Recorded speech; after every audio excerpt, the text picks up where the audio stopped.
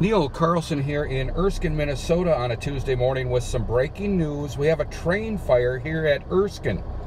Erskine is some 51 miles southeast of Grand Forks along Highway 2, and more specifically a fire in the engine of what the dispatcher called a Minnesota Northern train. This is right by downtown. The first fire call came in at 10:30 a.m. on this Tuesday. 11 minutes later, the Mentor Fire Department was called for mutual aid. You can see fire crews here. This is right across the street from the Nescafe here in Erskine. Still smoke coming from the train.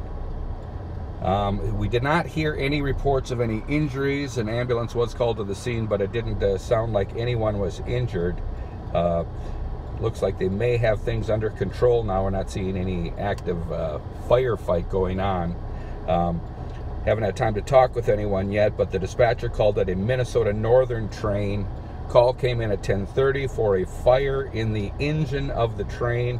This is right downtown Erskine, Minnesota. We'll update the story as soon as we have any new information.